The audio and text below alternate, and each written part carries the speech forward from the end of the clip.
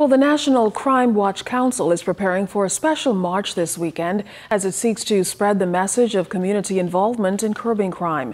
There are more than 80 Crime Watch groups in New Providence alone, and the National Security Minister is hoping that Saturday's parade will spark a sense of activism in communities across the country. We are expecting hundreds of members of these groups from throughout New Providence who will be coming together in a unified way, and we'll march from Christie Park down up to Arawak Key, where we will spend the remainder of the day just celebrating life and celebrating community. And there are a significant amount of events planned.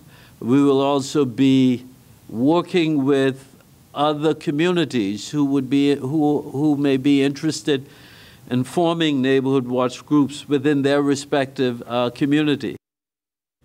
Well, Neighborhood Watch Council representatives endorse the worth of neighborhood watches for crime prevention and community building. We are grateful that we partnership with this organization to create a better community for all.